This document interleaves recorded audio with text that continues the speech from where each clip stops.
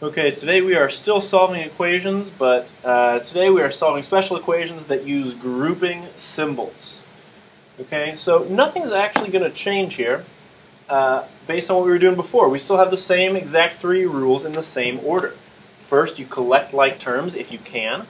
Second, you're going to get it down to one variable if there's more than one variable to start off with. And finally, you solve for that variable using reverse PEMDAS. Okay? Let's go ahead and look at some examples. Let's start here. We've got 25 times the quantity of 7 plus x equals 300. Okay, well, let's check. Can we combine like terms? No, nothing over here. No, nothing over here. Okay. Get it down to one variable? Already done. We just have this one x, no other x's anywhere up here. So we need to use reverse PEMDAS, or as we like to say, SADMEP, right? Now you might want to say that the first thing we need to get rid of is the 7 because it's being added to x. But hold on, okay, that's our change for today.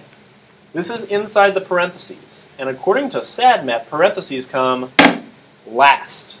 So the very last thing we're going to do is anything that's in the parentheses. The first things we're going to do are the things outside parentheses. There's only one thing outside parentheses, and it's this 25. And you got to ask yourself, what's the 25 doing to everything in parentheses? It's multiplying. So in order to get rid of it, we are going to have to divide. So we're going to divide by 25 over here.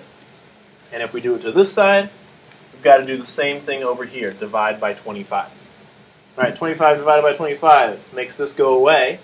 And we're left with 7 plus x equals, 25 is going to go into 312 times. Okay? Well, now we've done everything outside the parentheses, so now we can finally go ahead and look at what's inside the parentheses. In fact, we can just go ahead and get rid of or ignore these parentheses now that we've done everything on the outside.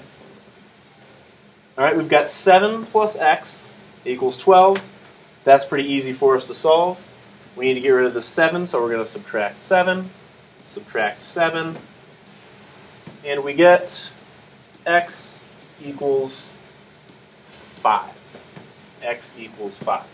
And there we have it. There's our answer. Okay, so there's probably an easier level example of problem you might see in your homework. Let's look at another one. N plus 2 over 3 plus 11 equals 15. Okay. Now, hold on a second. You're saying, I know what you're saying. You're saying, Mr. Reed, there are no parentheses up here. There's no grouping symbols. Well, hold on a second. Remember when we learned how to do this way back in 6th grade, we said that basically it's kind of as if anytime you have things separated by this fraction bar, it's as if you have invisible parentheses around them. So even though we don't actually see parentheses there, we treat it as if there are parentheses around that stuff that's on top.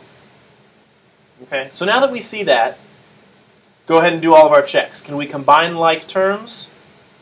No. Now we do have like terms here. We've got a 2 and an 11. But the 2 can't be combined with the 11 right now because the 2 is caught up in this parentheses and it's being divided by 3. All kinds of things are happening to this 2 that we cannot combine it with 11 right now. So no, we can't combine like terms for the moment.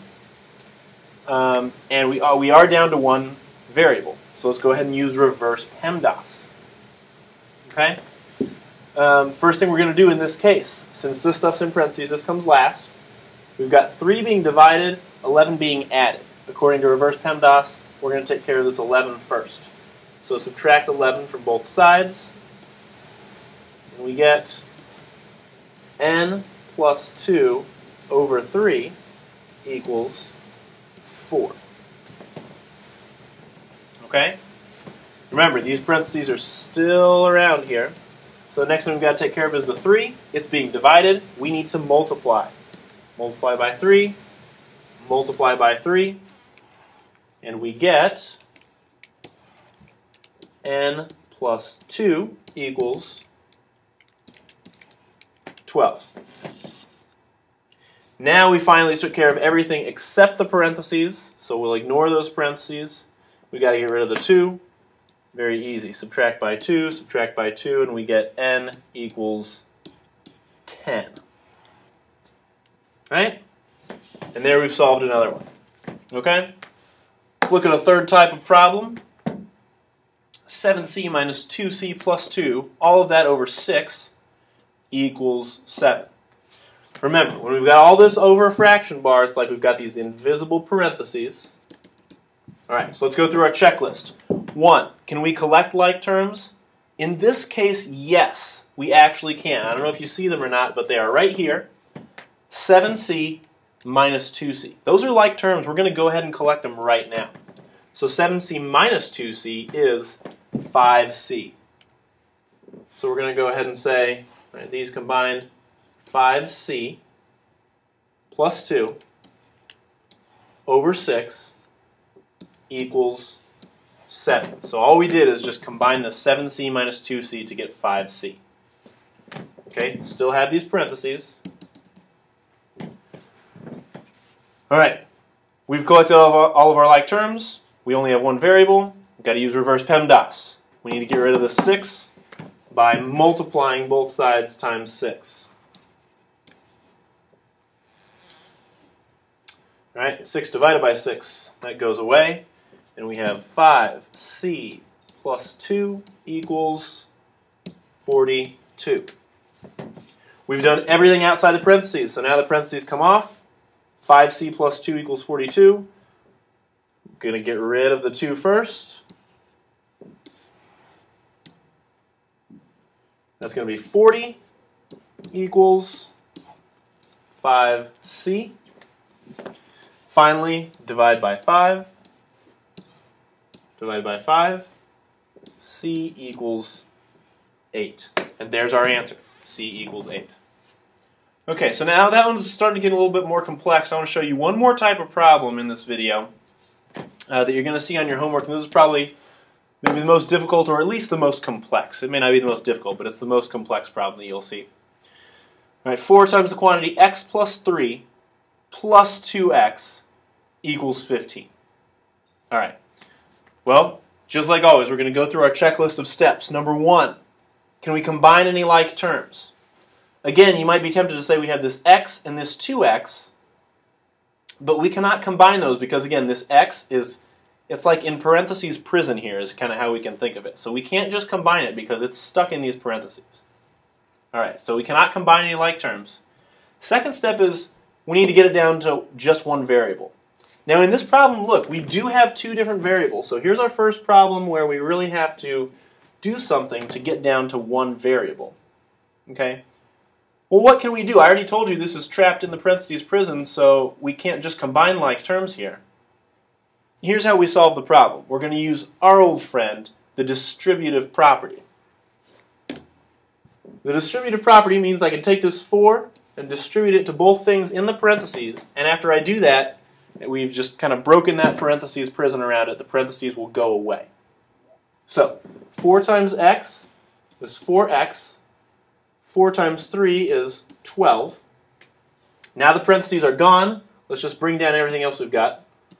Plus 2x equals 15. No more parentheses. They're shattered. Okay. Now we can combine like terms. 4x plus 2x is going to be 6x. So we've got 6x plus 12 equals 15. So here's what I did. I combined this with this. All right? All right, now it looks like something that we can solve really easily. We're going to subtract 12, subtract 12. 6x equals 3. And finally, we need to get rid of the 6, so we're going to divide by 6 on both sides. We get x equals, and here we have 3 divided by 6. Okay, again, I've told you guys you can just leave this as a fraction if you can't divide it, but we do want to simplify. We want to put it in simplest form. So we've got 3 over 6. You can simplify by dividing both of these by 3, and you end up getting 1/2. So x equals 1/2. Okay? All right. So that's every type of problem you will see in your homework. Don't forget to respond to the question in the description below, and I'll see you tomorrow.